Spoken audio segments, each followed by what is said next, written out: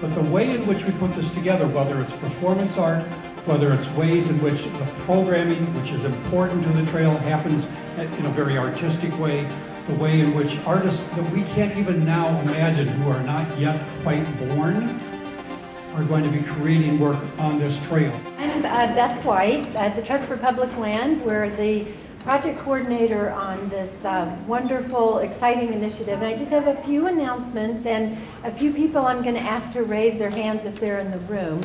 We're part of the team working on civic engagement, plugging all of you in as volunteers, and I see everyone nodding because they're ready to do that. And also the fundraising. So there are a couple people in the audience. If Bonnie Taz and Helen Doria are here, if they'd stand up and raise their hands. They're working on programming, and they wanted me to be sure to remind you there's a program survey out in the hall. So if you didn't make the open house before the meeting, there's a second one afterwards. So we want to get your ideas about the type of programming you want to see up on the Bloomingdale and during the construction. There's also an advisory council for the new Julia de Burgos Park at Albany Whipple, the first of the new access parks. And we want you to sign up for that, so we have that information for you. And some frequently asked questions. Jamie Simone, who's in the audience or in the hall, she's our Director of Urban Parks, and she is here also to talk to you about Milwaukee Levitt, which will be the next of the new grade level access parks, and there's some revised drawings of that park out in the hallway for you to see, and and there's Emily in the front and Andrew from NVBA who are designing that little park. We're hoping to break ground on that in June, so if you would stop by and give us your reactions. We've had a couple of public meetings, but we wanted to use the occasion tonight for another round of input on that. And then Shayna Melanson and Ken Modzaleski, if you're here, if you'd stand up and wave to folks. These are our philanthropy staff who are working on the fundraising, so we really want you to get to know them as well. If anybody wants to pull out a checkbook tonight, Ken would be happy or Shayna would be happy. But seriously, all of the staff at TPL would, and Jamie's here in the doorway with her daughter Lucy. So if you have any questions about how to get involved, what's going on next, please reach out to us. We're more than happy to answer your questions and plug you in. So I don't want to take any more time away from the presentation, but I do want to thank everyone for being here. Thank you.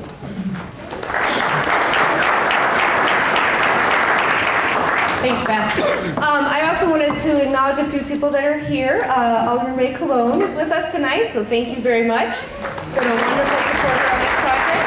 And I believe Carrie Stojek is also here from Alderman Wagasback's office. I didn't see anyone else come in, but if I missed you, please stand up if you're from any of the aldermen's offices. We've had wonderful aldermanic support on this project, and it's been great getting to work with all of our aldermen.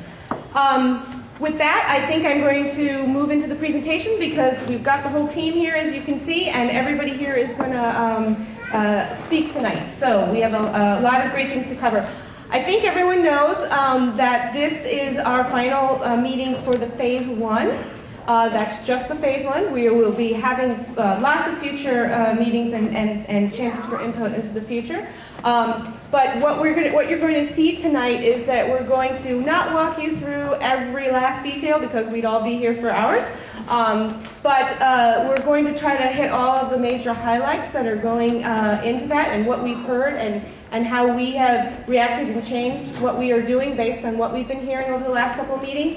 Part of the reason that there are all those big printouts on the wall out there is to give you a chance to sort of absorb some of this in a little bit more detail. I will repeat this again at the end, but of course there are formal comment cards that were at the front. There'll be more. We'll hand them out. Those will be available for you at the end. And of course we will have Q&A after the presentation. So with that, I just want to talk a little bit about our last public meeting. I know it says public meeting number 2, because that's officially what we called it, but of course there was the charrette. So really it was the third outreach process, major outreach process as part of this. I thought it was a great meeting. It was wonderfully attended. We got a lot of good feedback. You know, there were definitely some themes that were brought up that we've been hearing pretty consistently, which is very helpful for us because it tells us if are we clearly communicating the message? Are we addressing those issues? There were some new things that were brought up. We did have a little bit of a feedback loop. We wanted to continue some of the wonderful feedback we were getting from the charrette process. And so we had a little exercise with stickies, and obviously today we've got the boards and the comment cards. Next slide. So we're going to walk you through, as I said, the framework plan. Not every last little detail, but we're gonna cover a lot of material tonight. So this is sort of a rough outline of what it's going to look like, and with that, I am going to turn it over to the team and Tom Kennedy from Eric. You've got your mic. Is this one working too? Maybe I have to turn mine off. Now turn yours on. Just give me yours.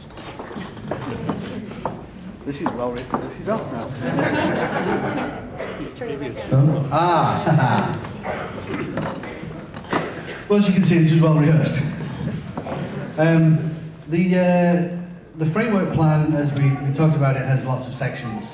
And we started off way back in June last year with, I think the first time we talked, and I see some, what seemed to me anyway, very familiar faces in the audience, that it's one of those times when you think, oh, I know you, but I know you from your comments, and I know you from your feedback, I don't really know you.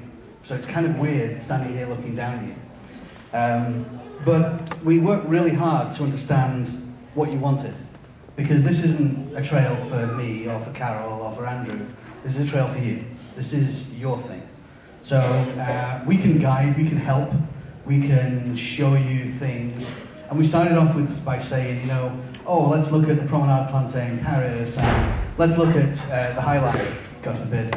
And let's look at some other examples of these great things around the world. And we then concluded and said, that doesn't cut it. It's not what we need. It's not what we've got. It's not got the bridges and the history, and it's not got what we want this thing to be. And we heard that from you, and so we've kind of left those and moved on and evolved as we've gone on with the design and the thought of it into something that I think, when we go through it, you'll see is very local and is very Chicago, as I'm learning still. You know, I've been here a few years now. I'm still the new guy. I don't know what it is with Chicago. You've got to be here 20 years before you become one of the people. So I'm working on it, but I'm getting there. The accent will never change, though. Don't think that's going to happen. So what we wanted to do tonight was not, as Jenny said, go through everything, but really hit the high spots. And the objectives and guidelines part we went through last time we met, and we went through that in very sort of brisk. Here's the objective. Let's go through. Blah, blah, blah, and there we're at the end, with some image. Now we've got a lot more meat under those things, so we wanted to talk about those in a lot more detail. We also wanted to do, we're in a place now where we can think about this thing, whatever it might be, as a concept for the entire length. So we've got a thought of how this could be resolved with all these guidelines and objectives over the entire length. So we want to walk through that with you as well. And then we want to walk through the implementation of how it's going to happen, where the money is, the pieces that have to go into place, and all of that. And so this has actually been quite an interesting ride. And I can hear Janet's watch ticking, so I'm going to keep moving. But we're going to have Carol start, then Andrew and John, and we're going to take it as a team and go through it. So I'm going to hand off to Carol first to take you through the first couple of pieces. Good evening. For those of you who I haven't met before, I'm Carol Ross-Barney, and my company, Ross-Barney Architects, we've been lucky to be the planners and architects on this job. And I'm going to start with Objective 1. And very basically, Objective 1 is to honor what the basic traits of the Bloomingdale Trail, what it is. It was really interesting. We started out this process, and at one point we said, well, how, this should be about Chicago. How can we make this trail more Chicago? You can't. This is as Chicago as it is. And so our sub-bullets under this are, they promote that, to capitalize on the experience that are created by this elevated structure, to preserve the sense of discovery on the site, and to enhance the connection to the natural world.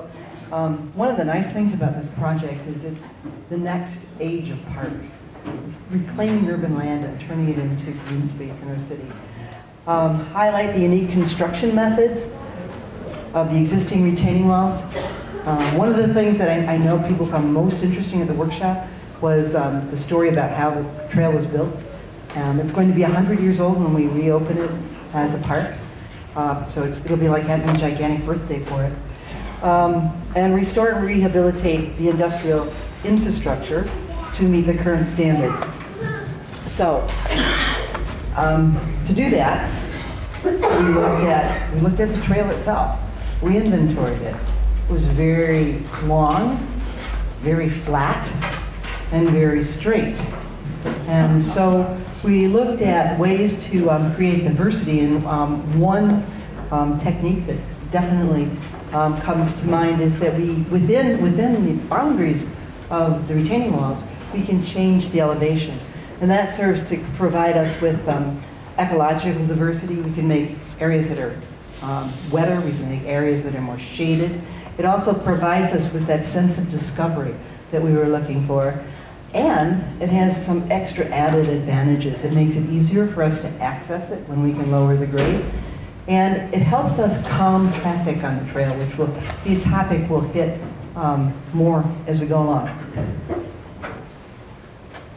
We've prepared a number of sketches for you to see tonight that we hope will give you an idea of what a wonderful place this is. Wonderful in all seasons. So infrastructure, we basically have two pieces of infrastructure to work with, our design tools. One is the landscape itself, and the possibilities here are to use the landscape as a filter, make more shade, shelter you from the wind. We're hoping to also use the structure to make this landscape more sustainable. You can see this drawing shows a suggestion for actually collecting stormwater and using it both to irrigate the trail and possibly some plantings along the trail. And a lot of people have had questions about this. The existing infrastructure, the half of this effort that you haven't seen in our public meetings has been a pretty thorough inventory of the trail and the industrial infrastructure that creates it. The good news, I want to stay on this slide a little bit longer. The good news is that almost all of the structural infrastructure can be repaired and maintained. There is a possibility that there'll be some bridge replacements in the future, but those aren't required now, and if we do them, it'll be for reasons other than safety or security or anything like that. It'll be because the one that's suggested up here is accident prevention. And then the other question is just about the general finish of the retaining walls up and down Bloomingdale Avenue, and those predominantly will just be able to repair the surface damage. So that's all good news. Now I can go to the next slide. For the next slide, I'm going to turn this over to our partners in this effort, Andrew Gutterman from MBVA. Thanks, Carol. I'm Andrew Gutterman with Michael Van Valkenburg Associates. We're the landscape architects as part of the design team on the project. Objective number 2 in the framework plan is actually new since the last meeting that we had, and it's really based on the feedback that we got at that meeting. It's new to the document, but it's not at all new to the way that we've all been thinking about this project since the beginning. And the objective is to balance the trail and park aspirations for the project. And this is a really unique thing, a unique and I think exciting thing about this project, in that it's very clear that the community is interested in having something that has the variety and the feeling of being a park. It's connecting existing and new parks as well as becoming its own, and also to use it as a transportation corridor, as a way of getting off of the streets into a safer environment. So to balance these things, for first, I'm going to talk a little bit about the aspects that will make it a great park. And the first of those is the planting. Along a large length of the trail, it's not very wide, it's about 30 feet wide. And of course, we're going to have pathways and benches and other amenities. So the planting really needs to do a lot of work in a small amount of space. And we see the role for planting of really, creating that experience of being in nature, of being in a park-like setting, and have begun to lay out guidelines for the use of different layers of vegetation, the canopy trees, the kind of understory, the ground plane. You can see some of this in more detail in the hallway, but as a way of really creating depth and texture and color and really all the things that make it pleasant to be in a park year-round. Now, when you combine those guidelines with the idea that Carol mentioned earlier of the topographic change, the undulation of the ground and the pathways, the result, we think, is a richer, more varied experience, which we think is one key ingredient in successful parks, that it's not one thing all the time, but it can be many things at once. This is kind of a fun study that we did. These are actually birds that could be expected to be in the park based on the planting that we're proposing. And, it's just such a unique opportunity to create a kind of environment right in the city for wildlife like this. And, maybe that's sort of the beginning of the kind of soundtrack for the park. All those birds singing up there would be really wonderful.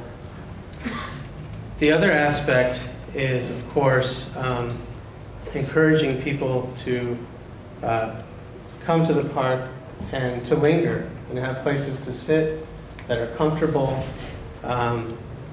that provide different viewpoints, some outward looking, there's some great views from up there and vistas, and some more inward looking for having conversations with your friends or people watching, being up on the trail and seeing who else is up there. So really a variety of approaches to seating. We took sort of little slices through the concept plan. You would find these ideas about different ways of having seating up on the trail.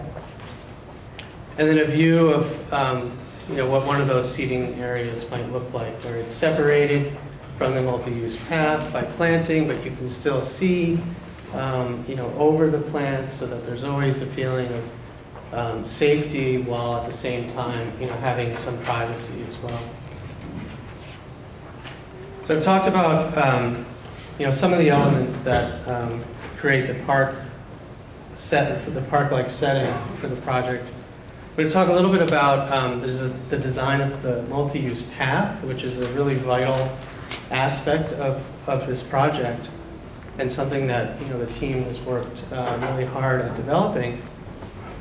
Fortunately, we have a lot of sources that we can go to guide us in terms of what the appropriate design parameters for the path should be. There are documents prepared by an organization called AASHTO.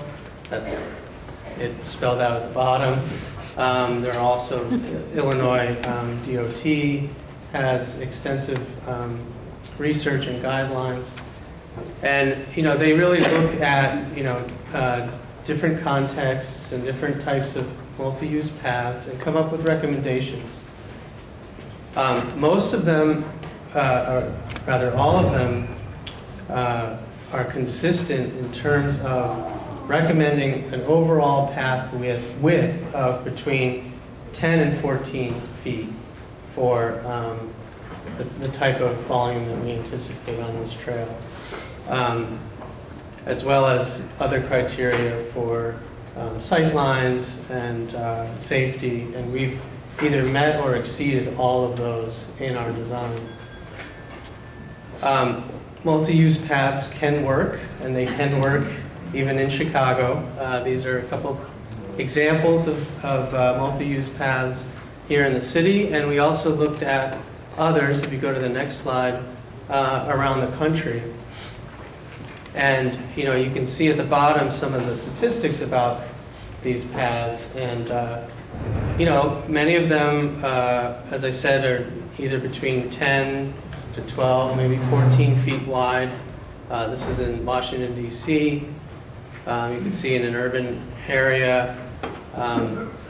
This is one just outside of Boston that I'm very familiar with. The Bloomingdale Trail goes through residential and commercial areas outside of the city.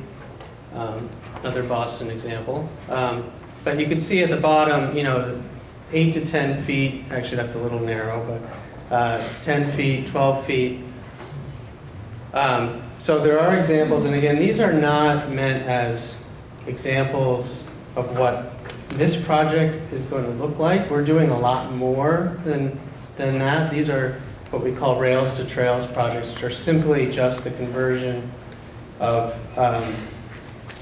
formal railroad right-of-way into a bike path. These are not parks. We're creating both a park and a trail. We also looked at the lakefront trail and talked a lot about that. We know that it's on everyone's minds here.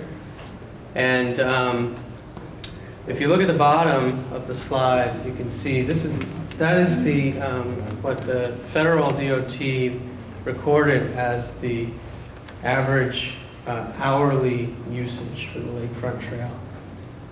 I believe the next slide has a chart from this DOT study that lists, it's about almost 20 different multi-use paths. And the lakefront trail sort of leaps off the page. I mean, it is an animal all to itself with nearly 4 times the amount of traffic as the Minuteman Bikeway, which I know to be quite busy, outside of Boston. Even I was on the South Bay Trail this winter in Santa Monica, which that's downtown LA, right on the beach, and that has about a quarter of the volume. So it's a unique situation that we will not be replicating on the Bloomingdale. The next slide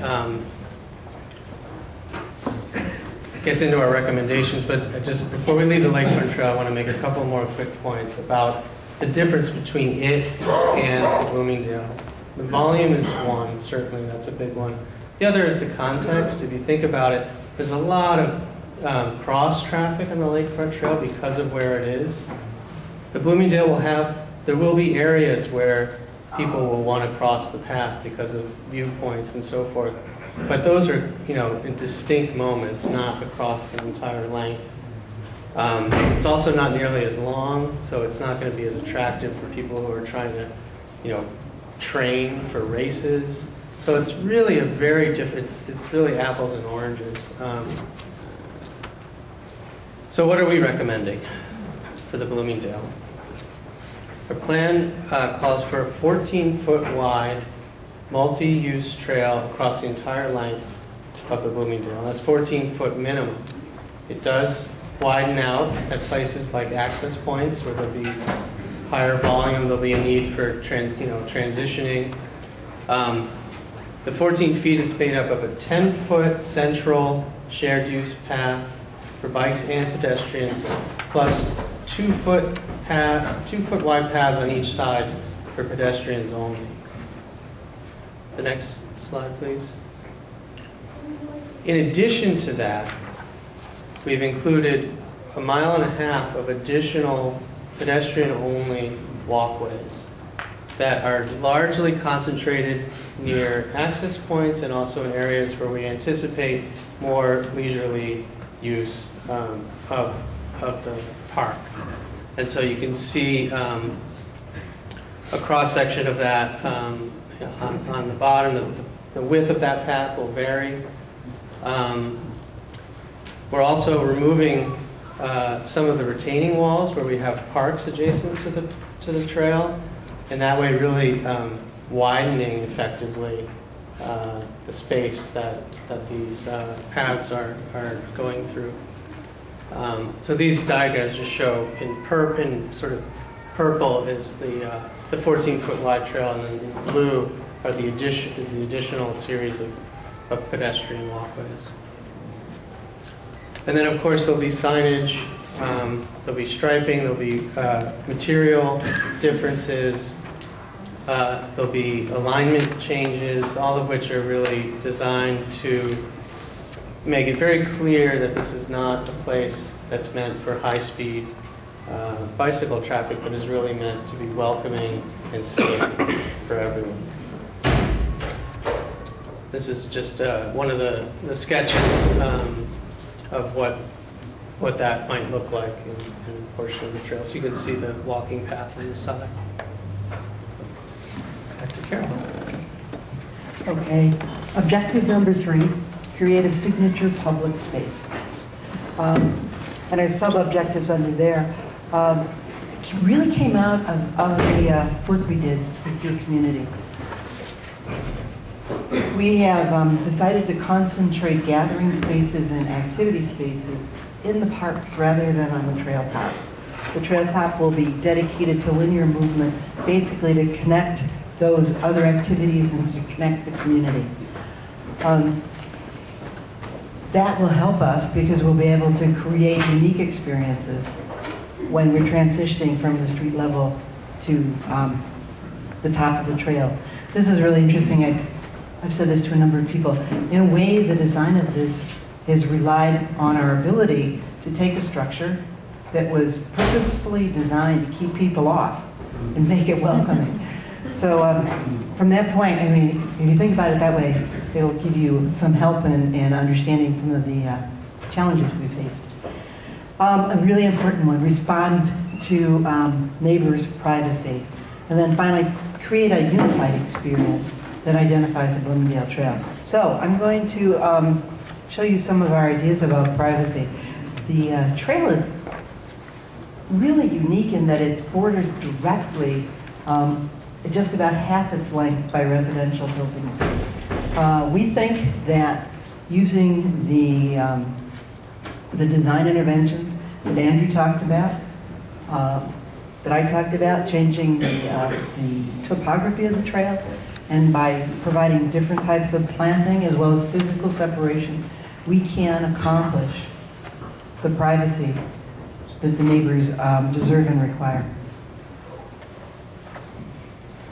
Objective 4. This was another really important one. Integrate access into the city's transportation and social infrastructure. Provide variety of access points, safe access points, and use the city infrastructure to locate those.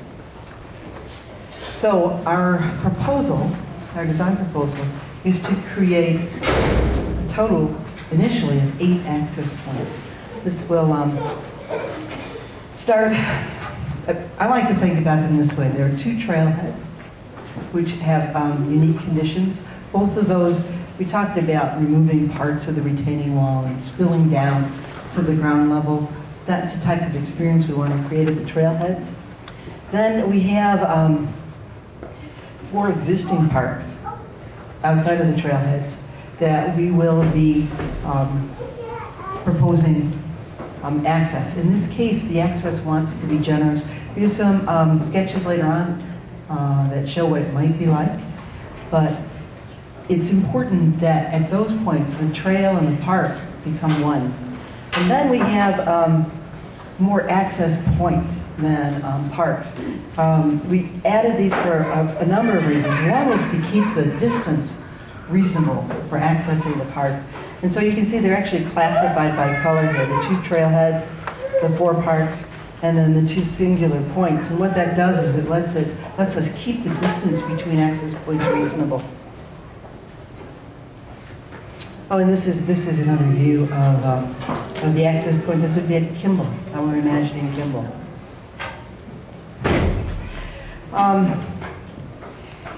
While that is our initial plan, we think that there are other points that need to be considered. You can see them here. Basically, in the end, allow 1/8 of a mile access. So our future access points are shown here.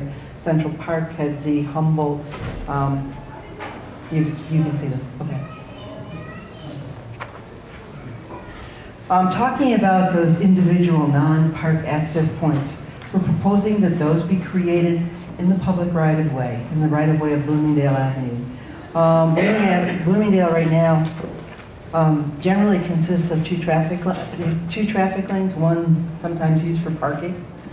And we're proposing that the new configuration, where we have an access, will leave one lane for traffic, and then we'll occupy 8 feet of that right-of-way with a ramp and a stair. And this view here, in fact, this is right here, and you can see how we're anticipating that would work. Objective 5. I think this one's for Tom. This is for me, yeah. You're the lighting guy. Okay. I'm the safety guy? Wow. You're all in trouble. Oh, I was asked, by the way, by a structural engineer who said, whoever it was that took the bridge report, can we have it back, please? That really wasn't for releasing around to everyone. There's not enough copies to go around. So some of the information that's out there is actually for other people to look through as well. So whoever has it, you will be searched on your way out. Can we have it back? No questions asked. So the safety goes to a number of things. It talks about lighting, it talks about rails and wayfinding, and be able to find your way up and down and not fall off the edge when you're chasing something, or if you stop your bike short, somebody doesn't run around you and fall off. And you can see where you're going. It's really simple. So the concepts of what we have to deal with in public safety are actually quite simple, and it's somewhere where you feel safe, that you're happy to use, that you're happy that your family uses, and so all of these things have to kind of come together. And again, we heard a lot of what you said about various things in terms of lighting and being able to police it and get vehicles up there for the police to go through and all that sort of thing. So the one thing that we've, and this is an old slide, and we still put it up there because it's actually probably one of the most important things. What we've not done is designed the lighting. But we have said, very importantly, that the lighting shouldn't extend beyond the width of the trail. So what we also don't want is dark spots. So the lighting needs to be uniform, or certainly illuminated to a very low level, so that you're not dealing with highs and lows, and there's nowhere for the bad guys or gals to hide and jump out on you and all that kind of thing. So it's a constantly illuminated, but not spilling out into the neighborhood, not spilling out into the residences next door. The other element we talked about was fencing and rails, and again, this is an opportunity to go down one of two routes. You could put up a very strong fence, very solid fence, and it would become both intimidating for people looking up as to, well, you know, how do you actually get up there? It seems like a barrier. And also for people on the trail, it's a case of you now feel kind of claustrophobic in this space. And so one of the things we concentrated on was making that very open, so that there was this porosity, that you could see what was going on both up and down, and being able to, again, stop people from falling off the edges and be safe and make sure that everyone was well taken care of. So, and again, we've not designed the fence, but we've set certain criteria for what it should be, and how porous it should be, and the kind of the quality of material. The other thing to remember about fencing is there's a lot of it. There's, you know, just under 3 miles on one side and just under 3 miles on the other. So if you, I mean, those of you, you know, who have put up any kind of fence know that fences get expensive. So if you go crazy on the fence, you're kind of going to end up fencing in nothing at all, because there'll be no money left to do anything on the trail. So the challenge that we had as the team, and I think the team has risen to, is how do we do this not cheaply, but cost effectively, and achieve all of the goals that we need to achieve. And I think the concept that they've come up with and some of the precedents are actually really quite illuminating. And then the last piece of this is wayfinding, and how do you get around? How do you find out where to get up, where to get down, what's around, why am I on this thing, where can it take me? And that, you know, Andrew mentioned signs before about dealing with speed and warnings, which is very important. But the wayfinding element of it, we've been talking about that it should be part of the art. It should feel part of the trail. It should be also intuitive. There should be visual clues in how it's lit.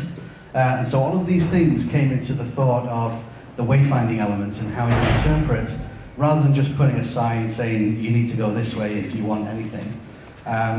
Just kind of expressing these things in much more sort of artistic and welcoming fashion. Objective 6, this is a place where John is now going to talk to you. Thank you. Hi, John Pound, Chicago Coast Guard Group. I was thinking what Carol said a little bit ago about this being the 100th birthday. And I think we should go with that metaphor a little bit, because 100 years ago the city really did give itself a gift, which was a gift of safety. It raised the tracks. It meant that a whole lot of people were safer when they had to travel around the neighborhoods. It was really a wonderful thing. It was a very important thing that the city decided to give itself. We at this moment have the ability to do another gift to the city. And it is a gift for this moment, but it's also the gift for years out, untold years out. And we should really see it as that kind of an opportunity where we are giving ourselves this incredible opportunity to not only have a park, but to have conversations, perhaps arguments, dialogues, that we talk to strangers and that we talk about things that we believe are important for the future. It's the gift we're giving ourselves in this kind of a moment, because we are making this place collectively and together. It is to be a living work of art. In that sense, the Bloomingdale Trail really does need to have a sense that people, when they go to it, love it, they stay there, they come back and they see it change and evolve. This takes a lot of different forms, but it really does mean that we will have to have as big of a scope as we can imagine at this time, and a little bit bigger. The scope, in fact, is not simply, can we do something that lasts for 20 years or 50 years? The scope is, some pieces should perhaps only last for a day or overnight, some for a month or a year. Some pieces may last for 5 years and get altered along the way by the same person who put them up, or something may last for 20 years. But the way in which we put this together, whether it's performance art, whether it's ways in which the programming, which is important to the trail, happens in a very artistic way, the way in which artists that we can't even now imagine, who are not yet quite born, are going to be creating work on this trail, which will continue to unfold a wide variety of projects that we won't even try to name in this moment, except they should be as wide a variety as we can imagine. There are some things that we can do. One is to really embed infrastructure in the design process.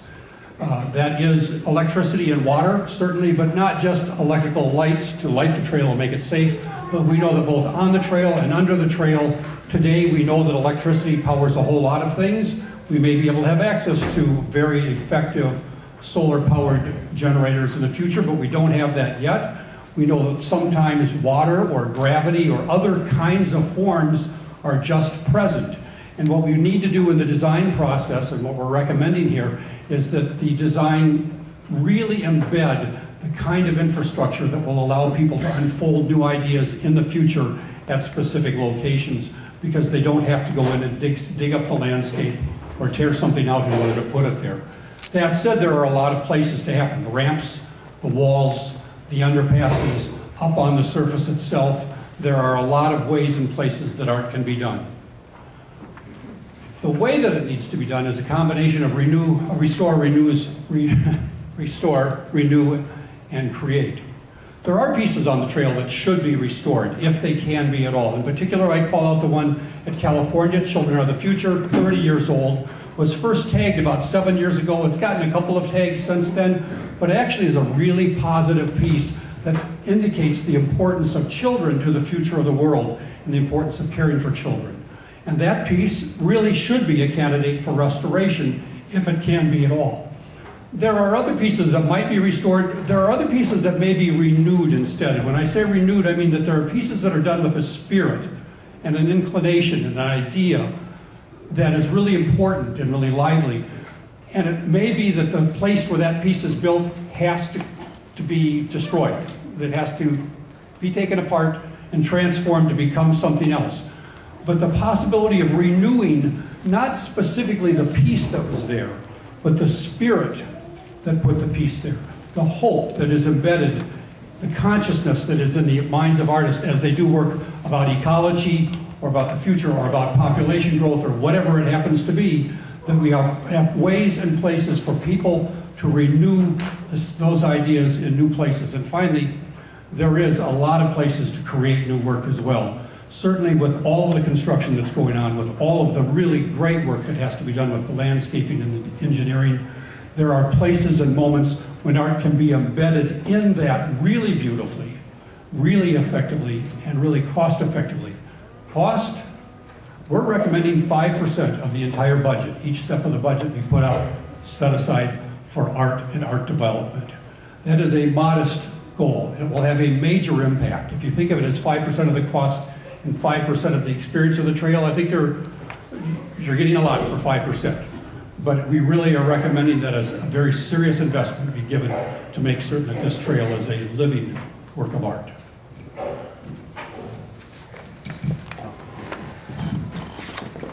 Thanks, John. Okay. That's a summary of the objectives. When the framework plan is published in the next couple weeks, there is a lot more detail. We've hit the high points tonight. And what we'd like to do now is take you on a trip down the Bloomingdale Trail the way we envision it in a few years. So starting at the West Trail at the YMCA, here we are anticipating a ramp to Ridgeway. Important, we are providing access for maintenance vehicles and emergency vehicles at intervals. And finally, we're looking forward to making a cycle connection to Armitage here. I do want to say one thing about the west end of the trail. From here to Spalding Avenue, there are some industrial users who will still be using the trail when we open it in 2014, or will likely to be using it. And we have a couple different strategies for that. And it's important for you to understand that there may be an intermediate step here where we will have maybe shared usage or maybe access only starting at Spalding. And that'll depend on the negotiations the city has over the next short period of time. Okay, so Ridgeway to Drake. Here we're looking at a vegetated slope, you know, the overpass at Kimball. Formerly that was sidings. We think that would make a wonderful place to make one of these parks that simply pour up to the trail, I guess, or the trail pours down to the park. Again, we anticipate that we can use this to access the trail for maintenance and emergency vehicles. At Sawyer Whipple, there are two pieces to this. This is one of the spots where we will have a ramp stair connection. You can see it coming off Kedzie here. And then we also have the opportunity to connect to that existing park. In fact, one of the ideas that we've been that we've included in our guidelines, actually, in our discussion, is that perhaps that could be something playful like a slide. Humboldt in California. This is really one of the really exciting points on the trail. Here, for consideration, the design guidelines are going to include, first of all, a ramp. You can see that here. So that's the typical ramp that we've shown a few times. But the really exciting part, we think, is the opportunity to create a mirador looking up and down Humboldt Boulevard.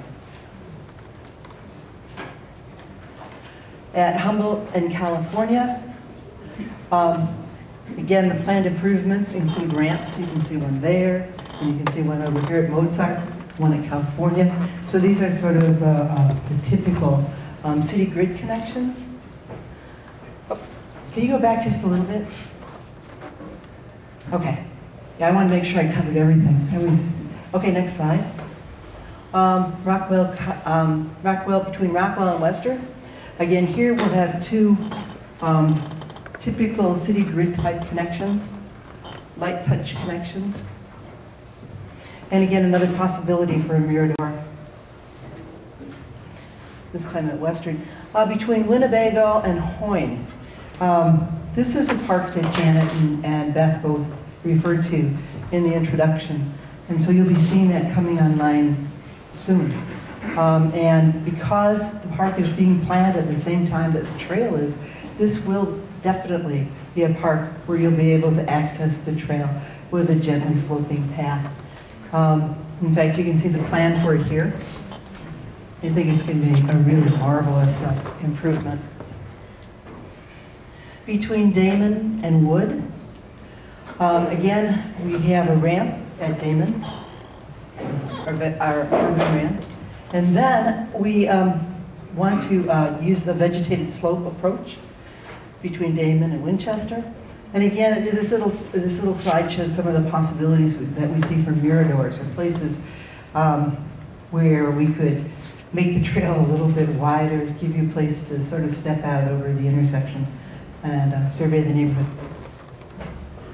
Between Wood and Ashland, we're anticipating, again, a ramp connection, possibly a mirador. And why don't we go right to the next one, because I think that this is an exciting image. We've worked really hard to sort out some of the traffic here, and we've decided that we are recommending that our major access be at Marshfield. This will help cyclists and other people who want access to the trail, keep them off Ashland. But we are planning on a new park at Ashland that would slope gently up to the trail, and this would be our eastern trailhead. So, how are we going to get this all done? Janet has that secret. Janet will tear in some CI. Thank you. So these next couple of slides, some of this will be familiar. There's a little bit more detail on that. The process, of course, that we've all been going through in doing this framework and doing the phase one is really trying to define that vision. The framework plan has two main goals. And one is to understand what that large vision is, and the second one is to start to help prioritize those for the first round of funding and how we will continue to move forward. And so that's really the effort that we've been doing. We also know, of course, that we have managed to receive and secure CMAQ funding for this project. It's a little over $46 million. Of course, it's very important when we say that number that you recognize that the way the feds work is that they say, okay, here's the number, we'll give you 80% of that, you need to come up with the 20%. So, and that's our private fundraising goal that's going along with this project. And so that's the amount when we start to talk about, well, how do we prioritize? We've talked about the vision. We know we have a certain amount of funding. What is it we're going to be able to do for that amount of funding, and how do we go about prioritizing that? And you saw that in some of the presentation in terms of access points and those kinds of things, trying to be realistic about what can happen in this number. And that's partly true because, if you look at the next slide, we talked a lot about that infrastructure. And the good news is that infrastructure is in pretty good shape. A lot of it can be reused, but it does need repair. It needs, some of it needs a fair amount of repair, some of it's a little bit of repair, but that of course is not an insignificant cost to bring this structure that was not designed for this use to the point where we can really use it. So drainage and bridges and retaining walls and all of the things that we need to do that. And so we know that that's going to take somewhere in the order of at least half of the money that we've secured. And so we have another half to get the trail in and the access points and all those things so that we can ride from end to end. And then, of course, we know that there's more than that we have created a vision that goes beyond that, and we were very specific in that desire and that goal, that we wanted to do that. We didn't want to have some sort of defined, oh, this is what we've got, this is all there is. Because this is going to be something, as John, I think, so elegantly points out, this is a living, growing process. And we know that there are going to be ideas that are going to come that we haven't even been able to think of yet and capture, and that as this thing becomes a real project and something that we all get to touch and feel and ride on, we're all going to be coming up with new ideas and new visions for the trail. And hopefully we've created a framework plan that is going to allow for that to happen in a meaningful and consistent way that will always lead to a beautiful and high quality project. So in the interest of that, we prepared these slides. Don't take any of this too seriously. We don't know exactly what this is going to be ourselves, but we wanted to make 2 points with these. One is that we've showed you a lot of really beautiful images today. We feel very strongly about those images, but we all have to remember that landscaping does not magically come in the 20-year form, and of course, that's how we all like to render it. We like to render those trees in the really big form, and they don't start off that way, right? They start off small, your beautiful perennial beds, they go in and they're little plants. And so everyone sort of has to be realistic about that, and we wanted to do this sort of imaging so that people can sort of understand that, the 20-year vision, or maybe sooner, but, this is not what magically springs up on day one, that it is a process, that it really is a living and growing trail, and that there is going to be these phases that are going to occur over time. Next slide. This is just really brief. You've all sort of lived through this. This has been our schedule in terms of our public process. As I mentioned in the beginning, this is our last large public meeting for the phase 1. There will be more. Next slide. We are in that process of finalizing these 2 pieces. The framework plan will be out by the end of this month. The project development report, which is that part that I've sort of hinted at, that, and we've talked about a little bit, that's sort of been going on in the background and informing this process, framework process, very much. But understanding, what those conditions of those bridges, so we could understand what those costs are, understand what the safety issues are around those structures. Understand what it is that we'll be purchasing from the railroad, all that kind of good stuff. That too is going to be wrapping up this month. It then has to go through a long approval process with the state, so we probably won't get actual formal approval until around August, but that will be submitted. And then of course, with all of these things, of course, we have an ongoing fundraising component that will be continuing through all of this. So those are some of the next steps. Next slide. So this is pretty much the end of our formal presentation. We're going to obviously have some Q&A, but I do want to say a couple of things. First of all, I want to thank all of you and all the people that are not here today but have participated in this process. For me personally, this has been an amazing project to participate in.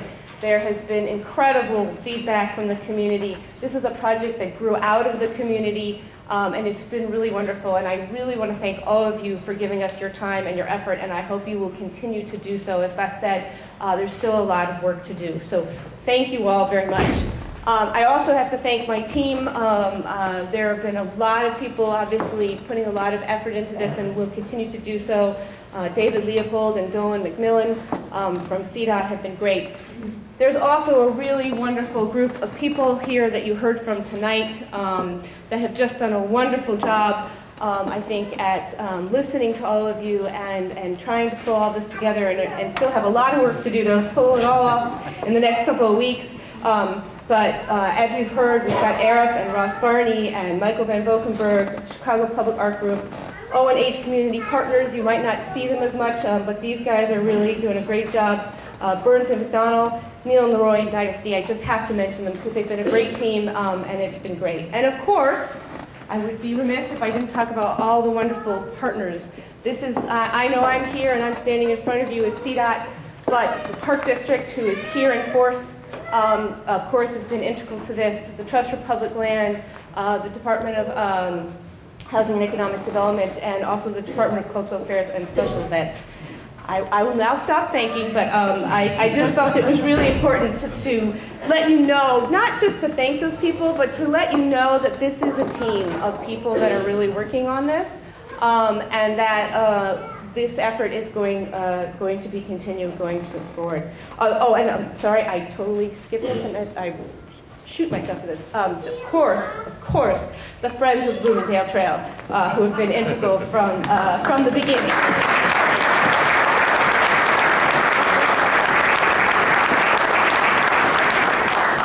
So with all that, I'm just going to do a few reminders and we're going to go to Q&A. This is being court recorded. So unlike some of our other ones, please, when you come up and ask a question, state your name. If you have a challenging name to spell, please spell it for us so that we can record that accurately. We have our written comment cards that are here. Because this is our formal IDOT meeting of all of the meetings, then we do need comments in writing. When you come and ask your question, that will be recorded. But please, I know we're probably not going to have enough time to answer everyone's. Please, there'll be these cards. We'll be passing them out. They were up front. Please feel free to give it to us in writing if you don't feel comfortable coming up or you don't have time to get your question out. There was also up front when you walked in an FAQ. We updated that from what was on the website. I think now it's actually on the website too, the new one. But that's out there, it's printed, it's in English and it's in Spanish.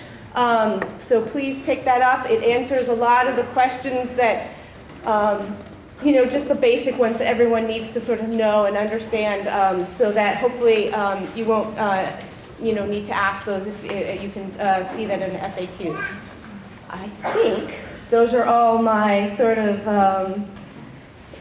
just facts that I need to make sure that we get out. And with that, I think we will take questions. There is a mic, so if people can come up and stand in line, and we will run through questions. Thank you all very, very much.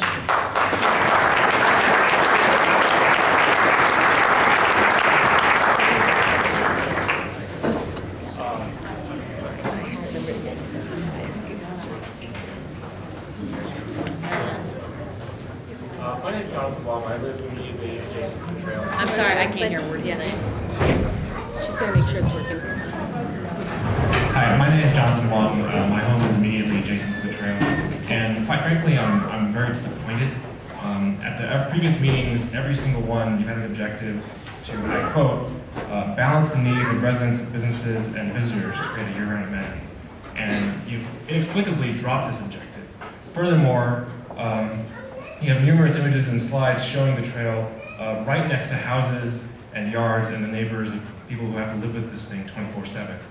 And in particular, your last slides, your renderings show people able to essentially reach out and touch the windows and the walls of my home. I hope you understand why that's a serious concern and a serious problem. And something that in the past, in the past discussions that I've had at the design charrette or at the previous two meetings, myself and other homeowners have been assured that that's not what's going to happen.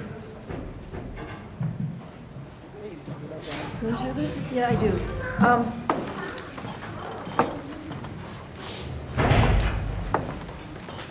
Hi, Jonathan. We've talked a lot. I feel sort of bad that we're not able to publish tonight and give you the guidelines.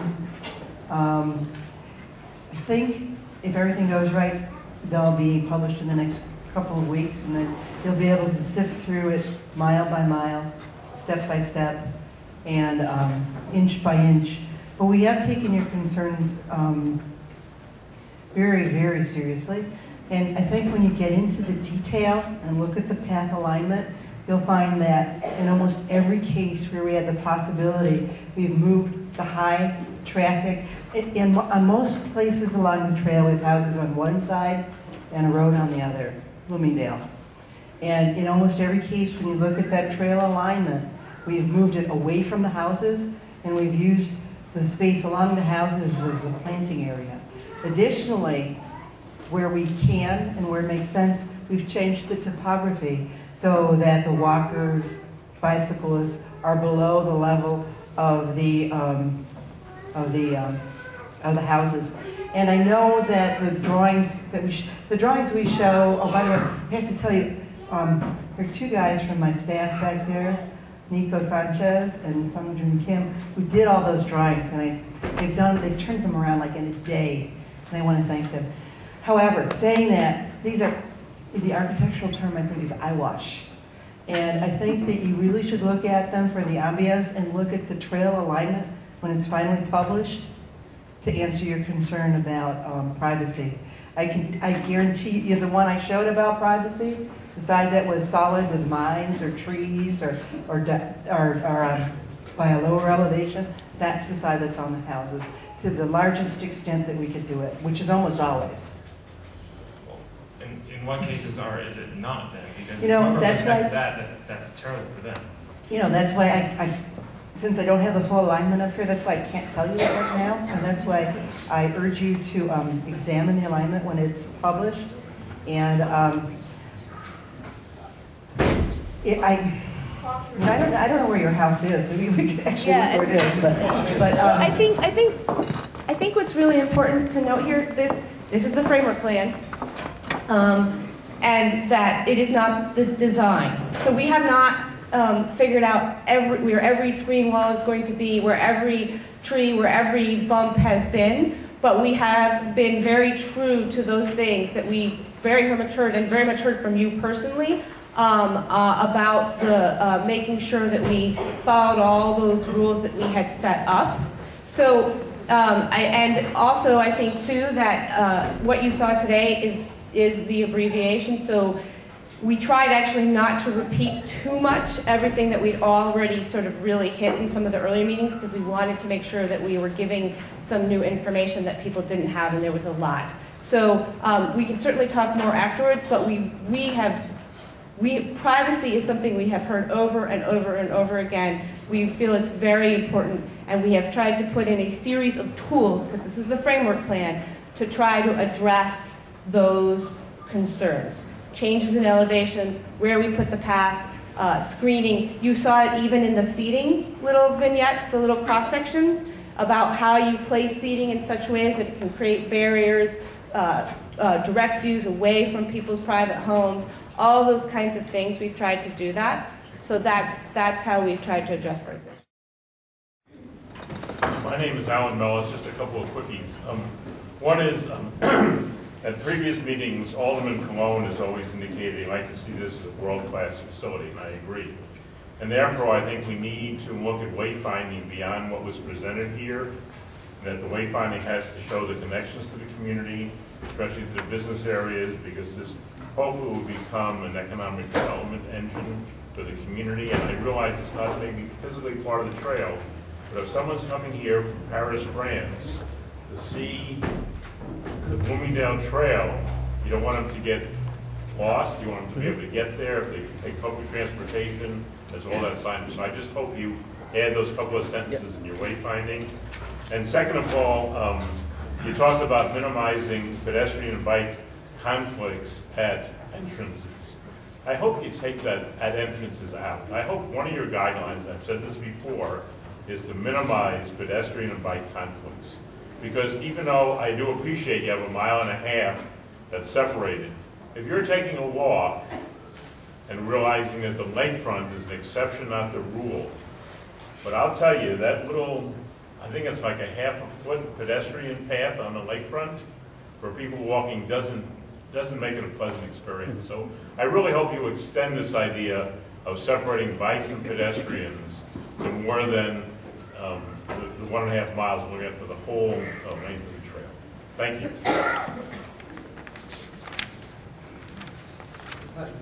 Hi. My name is Roberto Lopez. I came to this neighborhoods 45 years ago. I'm from Mexico City. So I came to work at a factory that used to be here in Bloomingdale Trail. Before, it wasn't called a Bloomingdale Trail. It was part of a system of industrial corridors. When Chicago used to be the industrial city #1 in the world. I would get up in the morning and go to work. And I said, oh my God, what feeling. So I would like to see something that relates to the history of the working people here, and Chicago being an industrial city, and this place being an industrial corridor. Thank you very much. Hi, my name is Edward Litt. and I live over Damon Avenue and on Willow. And we are very worried because right now we're having rapes there, we're having robberies. Police can't even control it. And how would you like it if your neighbor looks in your window or throws a rock? They can't even, we got graffiti on our buildings. The city can't even get in there to do it. I think you should think of what you're doing, and I hope that the property values don't go down when this thing comes up. That is our concern. The safety more than anything else, because that was when that girl got hit over the head 3 years ago on Damon Avenue. And then we had 2 robberies, and then you had something the other day. Police can't control it. Where are you going to have the safety with the police? I'd like to know.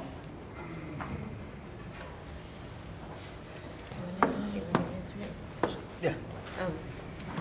Well, you know, obviously we've looked at safety a lot. It's a big use.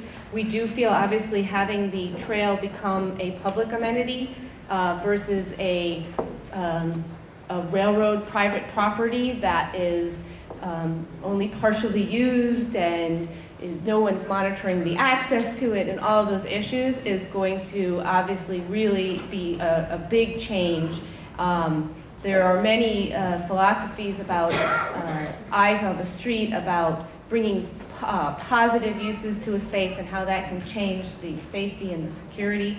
We also recognize, though, that safety and security is something that you don't do by yourself. I think efforts from the police around caps and those things, it's very important that it's a community process. That doesn't mean I'm putting the burden on the community, but we want, you know, it's something that we have to work very closely as this project develops and is built out, to work with the community, understanding where those issues are, what's the best way. I will say that the police have been an incredible partner with us so far on this project, and I know they're going to continue. They have been at almost all of our meetings. They have been listening to all of this. They've been hearing it. They've been giving us feedback about how to design it in such a way that it can be meaningfully patrolled by them, and what's their best thoughts around that. We are doing our best to try to address that, and we will continue, obviously, as the details get fleshed out and working with all of you. Hi, Blair Kamen. 2 questions. I read in the FAQ material before I came over here that the trail is being designed for bikes that are supposed to go less than 20 miles an hour. You didn't mention that tonight, and I'm just curious if that's still true.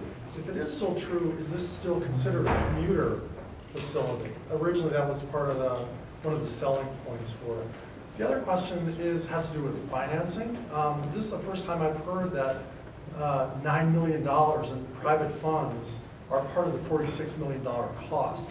Is raising $9 million in private funds, is the first phase of the trail contingent upon raising $9 million? And if so, how much of that money has been raised? Do you want to answer the first question? Yeah.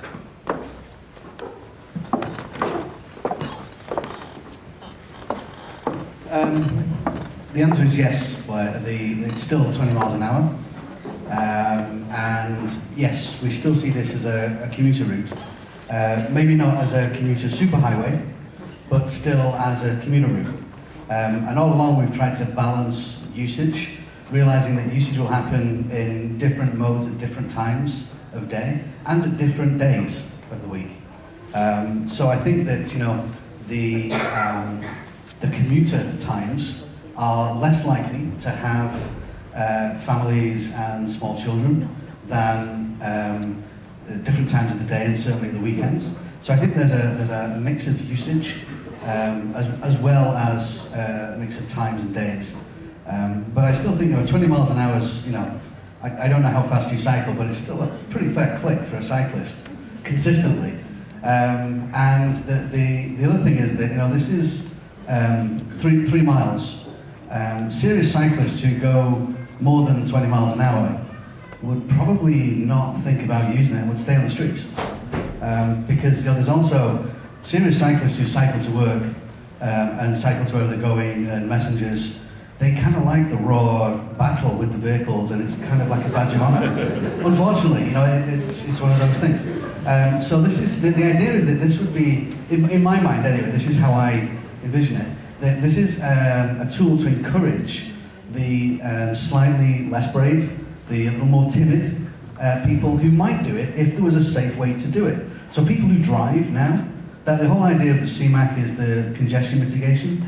So it's taking people who drive now or even use public transport, taking them out and putting them on their bikes and giving them a safe route that they can feel secure and that they don't have to yell and swear and make various hand gestures to drivers as they pass by and cut them off. And so I think that the answer to the first question maybe is yes.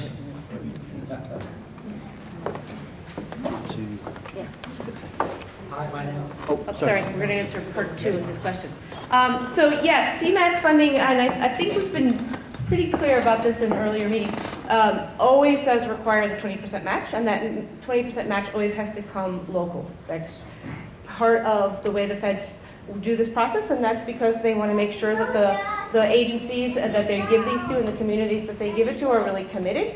And that they're really serious, and that's always been so to do part of that process. And of course, we've been very aware of that from day one, and so that is in part why we have a series of partners that are part of this project, and that includes the Trust for Public Land, because they've been very instrumental in having that conversation with us and helping us to formulate a strategy to move forward. And I think Beth might say a few words about that. Sure. As Janet just explained, the $46 million is what's been identified, and that is the construction budget. Still hasn't been designed, but we are committed to the private fundraising campaign to make sure that the local match is coming from the private campaign. So it won't be state and local governments? It's Not the already- $9 million, not the $9 million. How much of that have you raised? We have not even announced the campaign yet, but we're committed to getting there, Blair. I'm sorry, go ahead. Hi, my name is Mike Scheidler. I have a comment about privacy and security issues. The Bloomingdale Trail has been unlit and accessible to criminal activity for the last 30 years. And I have my own personal doubts that illuminating it, making a conduit for the public welfare is going to make it any more a conduit than crime. And if there hasn't been a crime wave in the last 30 years along that line, I suspect it will not come once it's been developed and embraced by the community. And I just want to mention that because certainly I think between street level and your private residences, you're still far more vulnerable than you're going to be if you're up and there's a moat between you and your private residences. I just had a comment on that, because I live nearby the trail too, and I remember the days before everything was cut down. And it was a veritable Eden. Groves of trees and wildflowers, and it had some real topography. You could lose track that you were in Chicago. So I'm hoping, and looking at the slideshow, that this project might push the trail back into that direction and turn it into something more than the pollen garden it is now in the summertime, which is a sad thing to see. And I had a question. I wondered about materials. Has wood been considered in terms of the railing or possibly the footpaths that go along the trail? Wood chips or two-tiered wood railing? Or are we talking more industrial strength materials?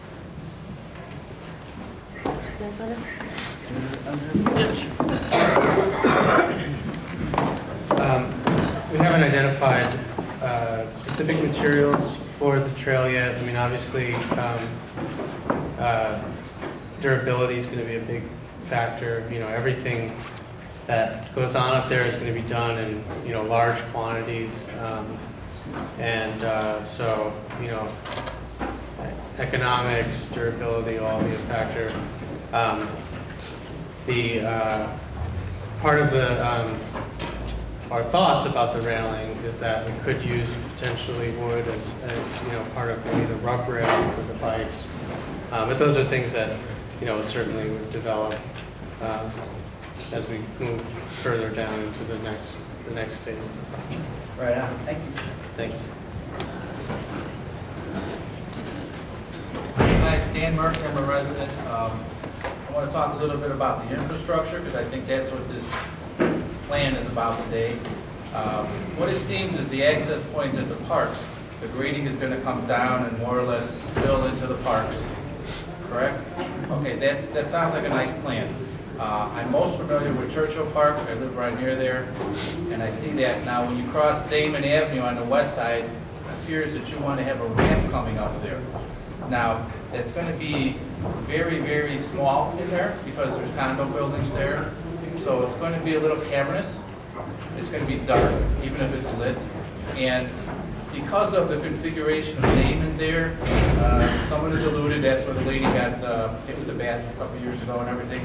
So safety may be an issue. It's very, very heavily trafficked. I think as a congestion point, that's going to be a bad thing. My suggestion is to eliminate that ramp.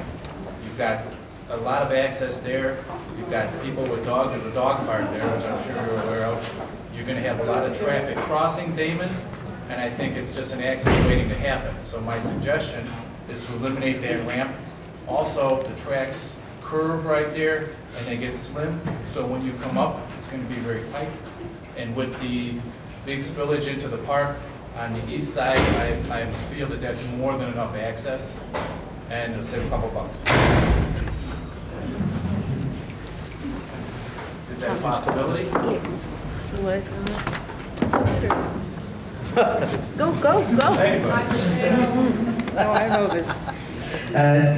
Yeah, I mean, I think, again, we've identified places where it could happen. It doesn't always necessarily mean it will or even should happen.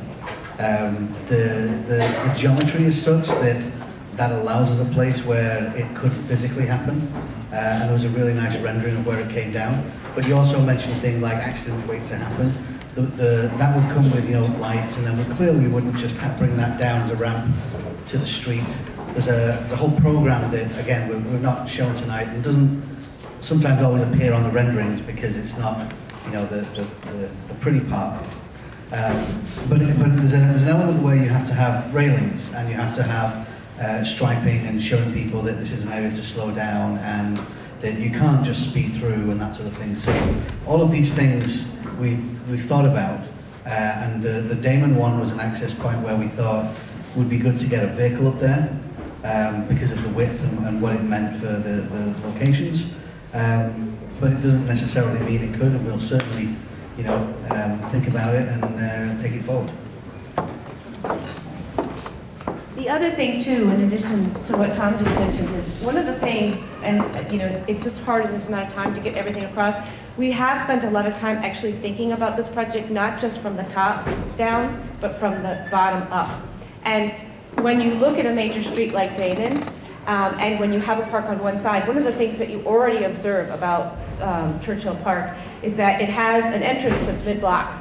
And so people have tendency to cross the street in the middle of the block. And we're going to bring even more people to the project. And so one of the things we've looked at very carefully, and if you look at the plan outside, you'll see it in more detail, is really trying to have access points on both sides of some of these major streets whenever we can fit them in, so that we can avoid that, so that the bicyclist or the pedestrian coming down one side doesn't go, oh, I want to get up to the Bloomingdale Trail, and they dodge across right in front of a viaduct, which already doesn't have the best sight lines in the world.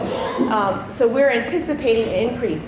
Now we're going to do wayfinding. I mean, there's a whole series of things that have to happen to try to make that happen, but we also looked very carefully at that. So I think the points you brought up are very big, very important, but just to let you know, one of the important driving factors for us was that, is to try to prevent that sort of mad dash mid-block across the street. And we're going to do things like inform people this is the safe place to cross and all those kinds of things too, but we recognize that people have a habit of doing that, and so we really looked very carefully at that, and where we could fit it in, we at least made the recommendation about having the access on both sides, so that if you want to go northbound or southbound and you come down off the trail, you don't decide that you're just going to run across the street and possibly create a dangerous situation for yourself and for vehicles.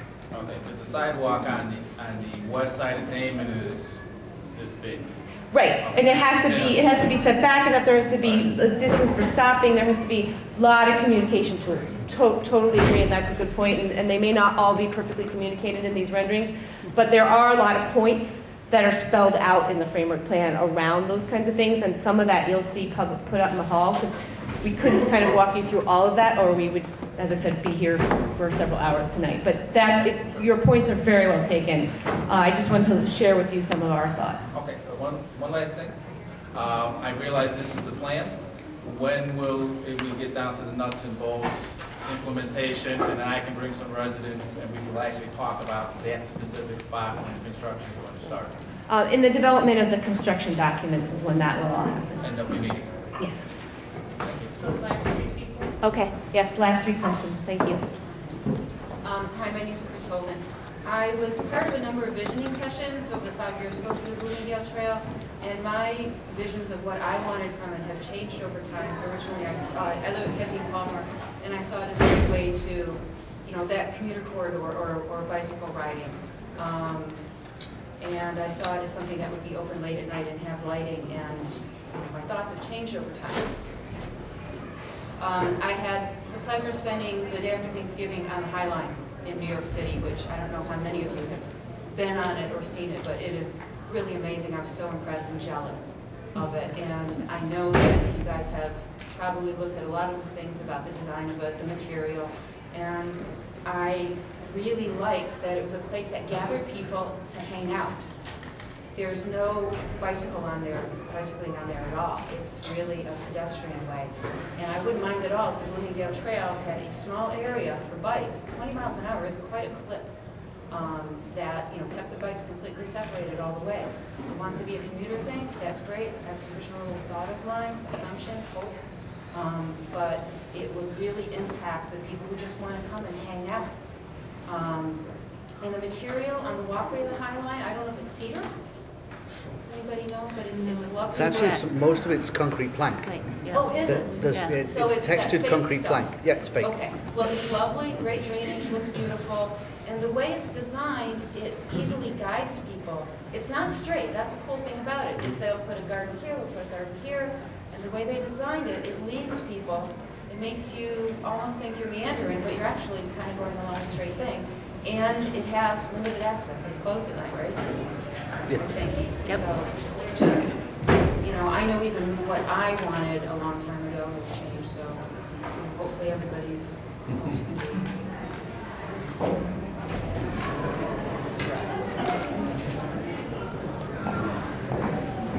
Hi, good evening. My name is Judy Norley, K-N-O-E-R-L-E. I live in that cute little area between Helena and Marshfield on Bloomingdale Trail. On Bloomingdale. It's that pathway. I've been historically a bit of a skeptic about this, and I'm warming up to it. I'm enjoying the views. What I haven't heard spoken about is, and maybe this is coming out in your document about how you're going to be developing, obviously, we don't have thousands of worker bees that can do this simultaneously from the far west side to the far east side. I'm on the far east side. So if you started on the far west side, a couple questions. What prevents people from using the trail in the undeveloped areas while you're developing the west side? Is it a linear process? Will you put shrubbery up first where there's more privacy?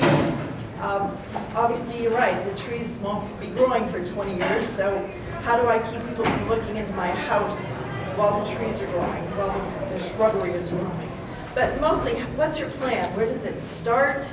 Is there a starting point and an ending point? Is it linear? I'm just curious, I haven't heard you speak about that. Well, the plan is to get the project open from end to end. We decided not to go the route of, let's build these 4 blocks and then next we'll build 4 blocks. We decided instead to really emphasize the end to end, and that the level of those improvements will continue to grow over time. So there won't be the west end is opened and the east end isn't. There is, as was mentioned, the possibility that there might be a little bit of phasing that has to happen at the west end, depending on exactly when we can get all that property from the railroad. or how much we get right away and how much we might get over time and those kinds of things. But other than that, the issue is to get it open from end to end. Obviously, there's a moment when there's in construction, but when it's in construction, it won't be open really to anybody during that time, right? The whole site will become a construction site, and there will be activity happening all along the entire thing, because the whole thing is being done from end to end in terms of that vision. So that was the way we sort of looked at that. We are not looking at it as we're going to open the west end and then maybe, you know, a year later we're going to open up the east end. That's not the way we're envisioning the phasing, and that's not how it's being proposed in the framework plan. All right. Does that helps. Okay. Thank you. Hi, my name is Brian Hacker. I'm a resident of the Humboldt Park neighborhood. I don't know if maybe I'm getting ahead of where you're at right now, but given that this is such a high-profile project, I feel like the city has an opportunity to, you know, set an international example for, you know, its guidelines and its priorities in this. And I was wondering if you could speak any more to the commitment to having green design elements and green infrastructure as part of the trail. You know, I saw a couple like almost like token examples, like there was a rain garden on the slide, but you know, is there a priority for saying making this like having, you know, all on-site stormwater management, pervious pavements, you know, having those elements being educational too, and teaching people about environmentalism, you know, things like that? There was 3 questions in there. Porous paving and infiltration. I'm more interested. Sorry, I was going to say yes, yes. The education piece, absolutely. Part of the bit, in my mind, of sustainability that doesn't ever get addressed is that there's an education piece to it of not only what was done and how it works, but how it's going to evolve and how it's going to improve. And so the sustainability aspect of it is incredibly important. There's very little you can do in terms of, well, I should rephrase that. There's already a lot done for us in the fact that we're taking a brownfield site, where the mechanism by which this project is being brought forward is congestion mitigation. So there's that element to it as well. So we're taking, the idea is to take cars off the road and promote cycling to work. So there's that sort of underlying piece. There's the materials we use, and we have talked about porous pavement, we've talked about different treatments, we've talked about self-sustaining landscapes, so low maintenance, low irrigation, materials that last for a long time, that are as inexpensive as we can. It's a very fine balance between cost and longevity, and so all of these things come into play. Sustainability is a very important piece, and I say we, the designers that I've talked to, and one of the reasons that we work together is that we all think about it not as a separate piece that sits over there and like, yeah, you know what, it's Tuesday, let's have a sustainability talk. It's actually in everything that we do, the materials we choose, why we choose them, the mix of, even if we go to concrete and asphalt, the mix of reused materials and the type of bitumen you use comes into play. So there's lots of things and lots of ways that sustainability plays into it. So it's a massive subject, and the answer in a very small nutshell is absolutely. Thank you. I guess I would just close by saying that personally I'd like to see it be more of a part of the public relations, you know, the campaign, and a fundamental element of the project. Thank you. Oh, sorry. I just wanted to thank you for those comments, sir, before you walk away. And as far as the public campaign, one of the critical pieces that we're working on at the Trust for Public Land, the Friends of the Bloomingdale Trail, and the Chicago Park District are all the programming elements, and sort of the sustainability, the environmental issues that you raised, has Tom just said, has been incorporated into the overall design. We're also incorporating those elements into the programming that we want to do during the design process, during the construction process, and after the park and trail are up and running. There are 5 schools along the trail, so we're working with those schools and developing curriculum. The Friends of the Bloomingdale Trail is an ongoing docent program. that they're doing now and will be expanding into the future. So I love your question, and I really appreciate you bringing up. It's not just the built environment, but it's also what people do on the trail and along the trail. So that's very much an important piece of it. So thank you. Hello, my name is Maggie Martinez. I'm from the Humboldt Park area. And this is not new to me because I've been hearing it for over 8 years. Part of the group that started on this green. And it sounds beautiful, but yet we still need to get the word out. We still need to reach more of our parents in the area. We need to do that to make sure they all know and come up with your beautiful talks, and also to translate whatever you said, if it could be possible. I love the idea that you're going to be involved in the school because it's through the youth that they're going to be able to be up there and be those eyes and ears that we're going to need. I also need for you to involve the young people, the young adults. Those young adults have the skills in art that you would not believe. And we need to reach out to those young people so that they can be part of your arts that are going to go up there on those walls. We need them to get involved so they don't come and mess it up. Okay? So that's why I think if you involve young people in that, we will have something positive upstairs. Something. It's going to be beautiful. I know that the people are talking about the danger in it, but I said if everybody puts their part, it will be something real nice. Now we also need you to keep in mind that we have a lot of skilled workers in our community. So we got to reach out to those community people that have skills that work, even to turn that dirt or knock down that wall. We have a lot of people that know how to do it. We have companies that do the wrought ironing, so you got to make sure that you hire these companies that are within this community. We don't want you to bring somebody from England to do whatever we need done on the country.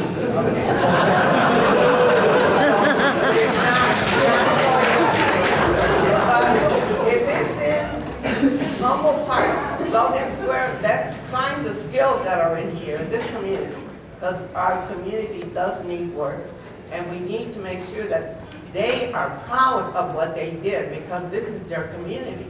And this is what I need you to capture, that it's our community, it's all of our community that has to have part in it. That you are going to dig in that dirt and plant that plant in there, and that we are all going to be eyes and ears. That we are going to get our aldermen to be involved in this, that we are going to get our police department to be involved in this, that we're going to have the bikers, the what do you call it, the camp bicycle riders, that we're going to have them up there, that we're going to have young people riding their bicycle. We got to think of the future, and the open space is going to be wonderful for this community. So I know I have a lot of more things, and they're negative, but I wrote them down. You can put those in the writing. I have to tell you that I should have sat up here because it was hard to hear you back there, very hard. Right. And the only one I heard was Janice. You had a good voice, but the rest I could not hear you. And I don't know if you didn't have dinner or what. And thanks a lot, but please keep in mind that we not only work with our hands and not only work with our minds, but we work with our hearts. And that's what we got to take.